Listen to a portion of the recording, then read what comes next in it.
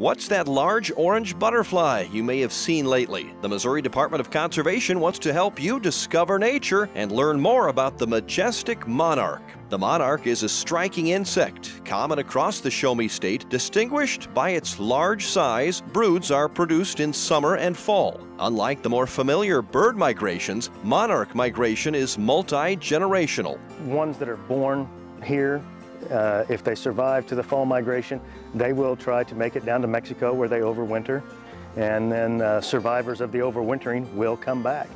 Monarch life cycle from egg to caterpillar to adult only takes a little over a month to complete. Adults live for only 4 to 5 weeks, except the last generation each year that can live for 7 to 8 months, reaching Mexico in the fall. Monarch butterflies' population are in decline. Efforts are underway to protect this species and restore habitat.